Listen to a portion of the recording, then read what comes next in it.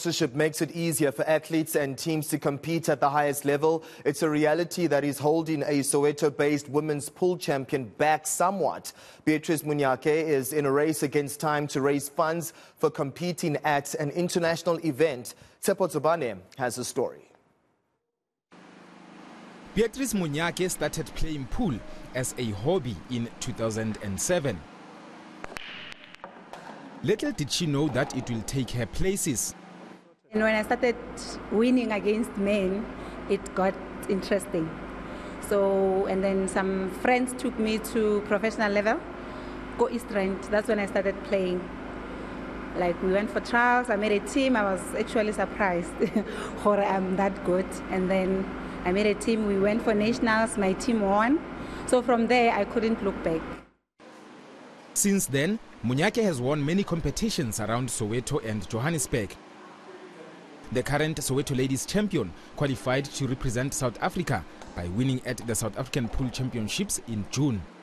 But the 41-year-old's dream of going to Morocco will be dashed if she does not raise at least 50,000 rand. If I go to Morocco and make it for myself, but the challenge is the financials. I am working, but taking my salary to go to Morocco, then my son is going to suffer. So I'm appealing to government or private sectors or anybody who's willing to assist with anything that they can assist with. I pray every day that it does happen. I don't know how I'm feeling even now, but I'm so excited because I never even thought I'll go that far to make a team to Morocco. Munyake says money-related hardships make it hard for black people to take up the sport. It's the same issue that threatens the 41-year-old's goal of being the first black woman to represent South Africa at the World Blackball Championship. The reason why we don't have black people, most black people playing pool, is because pool is expensive.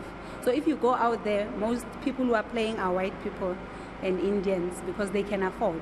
So black people, even if you make a team, because you can't afford to go there, then you decide to stay back. Meanwhile, Munyake will take heart from her appearance at the Africa Pool Championships Cup in Zambia, where she finished 5th, showing that she can mix it with the continent's finest. Tsepo Zobane, Johannesburg.